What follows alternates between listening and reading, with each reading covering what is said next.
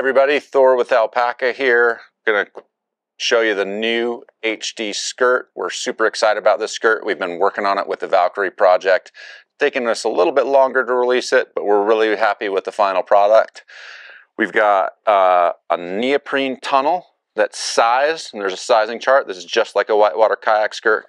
Got a heavy duty nylon deck, and then we've got these neoprene corners that have the elastic on them to fit this over your deck. This new skirt is a lot drier, it's a lot more secure, and it's a lot more durable than the ultralight skirt. It is a little bit harder to put on and a little bit harder to take off. That's part of being more retentive. So if you find your current lightweight skirt just enough, you don't need to upgrade to this. But if you want to run a little bit harder whitewater, having trouble with your skirts wearing out too fast or imploding on you, this is a really nice big upgrade. So the real key quirk on this skirt, or the real key trick on this skirt, is how you remove it. Putting it on is simple. Start at the back, just like a whitewater kayak skirt.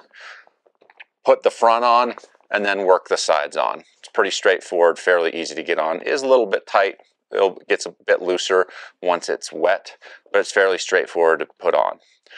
When you're taking it off, if that's a wet exit, meaning you're upside down and you need to get out of the boat, it's no problem. You can grab the handle, you can just pop right out. The skirt will come right off.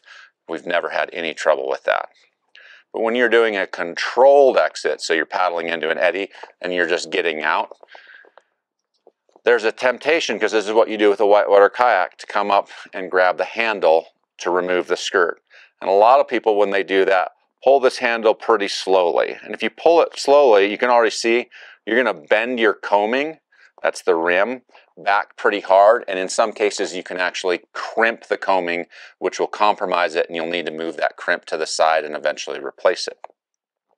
So we're going to ask you not to do that to kind of protect your coaming. The handle is there for wet exits, and then we kept it in the same place because that's where it's at in a kayak, and we're not going to change people's sort of perceptions when they're upside down. But in a controlled environment, it's much better to come over, grab the neoprene, and pull this deck skirt off from the side. You'll never hurt your coaming doing that. It actually comes off a lot easier and a lot nicer. So again, putting it on, throw it on like this, go over the top, taking it off, grab the neoprene and pull it off from the side, and that'll save your coaming in the long run.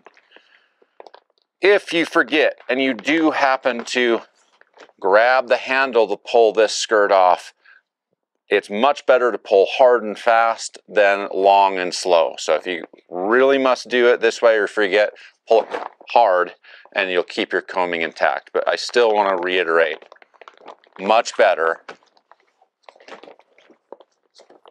to remove the skirt from the neoprene right here. It comes right off, super easy to do, and you'll protect your coaming in the long run. That's all I've got for you. If you got any other questions about this skirt, please reach out and we'll do our best to answer them.